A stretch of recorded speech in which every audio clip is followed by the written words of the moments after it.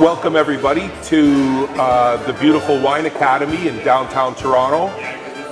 This afternoon, United Stars Corporation is hosting a tasting of some of its most recent releases into the vintages area of the LCBO, the Liquor Control Board of Ontario.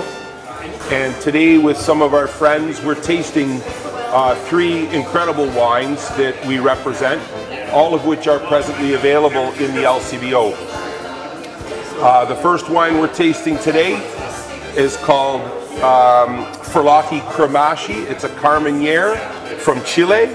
It comes from the local Millo Valley, which is a small valley within the Mao Valley.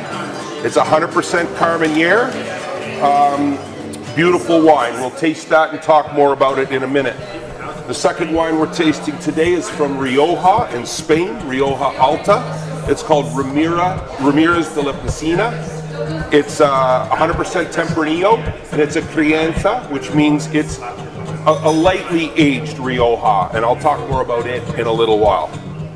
The last wine we're going to taste today is a beautiful Bordeaux. It's from Castillon Côte de Bordeaux.